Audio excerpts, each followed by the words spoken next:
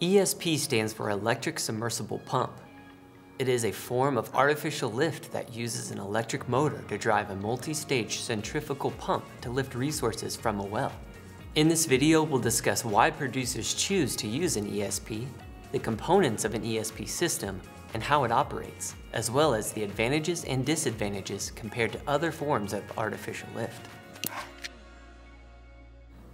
Artificial lift systems are used in more than 90% of oil wells.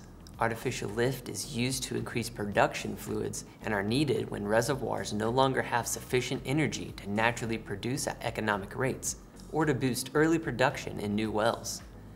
They are quiet, safe, and only require a small surface footprint. They have a wide range of pump rate operation and can accommodate changes in fluid properties and flow rates over the life of the well. They're also applicable in many corrosive environments. An ESP system consists of multiple stages of centrifugal pumps which are connected to a submersible electric motor. The motor is powered by heavy-duty cables connected to surface controls. The motor rotates the shaft which is connected to the pump. The spinning impellers draw in fluid through the pump intake, pressurizing it and lifting it to the surface. An inverted discharge design is configured the same, with the exception that the pump stages are inverted to pump the fluids into the well formation from the surface. This configuration is typically used for injection of water into disposal wells. Let's look at each component in more detail. To optimize performance, operators can install a downhole sensor that communicates real-time system data such as pump intake and discharge pressures, temperatures, and vibration. Typically, producers monitor a pump through a SCADA system. When it detects a pump reading that is outside of its set point, a sensor alerts the operator in real time, and changes can be made remotely or automatically by the surface controller. The submersible pump is powered by an electric motor. The size of the motor and the horsepower rating are determined by the number of stages needed to generate sufficient head pressure to lift the liquid to the surface. Since the size of the motor varies, the overall length and diameter of the ESP downhole equipment is determined by the motor size. The motor temperature will increase as it operates, but is cooled by the passing fluid being drawn into the pump. The motor is filled with synthetic oil for electrical protection and lubrication, and that also helps to evenly disperse the heat that is generated. The seal chamber isolates and protects the motor from damaging well fluids and equalizes the pressure in the wellbore with the oil pressure inside the motor. It also absorbs the axial thrust produced by the pump and dissipates the heat that the thrust bearing generates. The shaft connects the motor to the pump impellers through the seal chamber. The shaft is designed to be as small in diameter as possible without compromising its strength.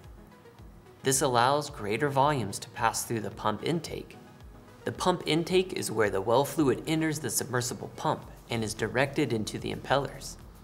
Different types of intakes are used depending on the well fluid properties, particularly the gas-liquid ratio. Standard designs do not separate gas and are therefore used in wells that produce a very low gas-to-liquid ratio. To separate gas in a well stream with relatively high GLR, producers use either a reverse flow or rotary pump intake. In a reverse flow pump intake, the produced fluid with free gas flows up the outside of the reverse flow intake screens, then turns to enter through the perforations at the top of the screen. It then flows down to the pump intake ports and then back up to the first pump stage. These reversals in direction allow for a natural separation of the lighter gases from the liquid. The separated gas travels up the casing annulus and exits the casing at the wellhead. Longer reversal paths can also be utilized to increase the separation of the gas from the liquids. A rotary pump intake, also called a dynamic gas separator, uses force to help separate the gas. The rotary separator works similar to a centrifuge. It forces the heavier fluid to the outside and the free gas exit through the discharge ports back into the well. Gas separator assemblies are often connected in tandem to improve the overall efficiency in high gas applications. The stages of a centrifugal pump are what increase the pressure of the fluid. Each stage is made up of a rotating impeller and a stationary diffuser. The stages can be stacked to incrementally increase the pressure until the desired flow rate is achieved. The fluid travels through a rotating impeller, which increases its kinetic energy. It then enters the diffuser, converting the energy into potential energy, which raises the discharge pressure. The fluid repeats this process in each stage of the pump. The operation will continue until the fluid reaches the designed discharge pressure.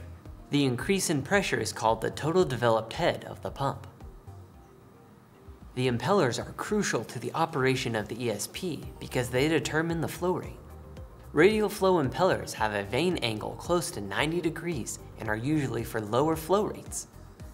Mixed flow impellers have a vane angle close to 45 degrees and are for higher flow rates. The power cable delivers the required power to the ESP motor from the surface. It will be banded or strapped to the production tubing in intervals below the wellhead to the motor. It is a specially constructed power cable made for harsh environments with a durable outermost layer impervious to physical or electrical deterioration. A check valve may be threaded into the tubing a few joints above the pump.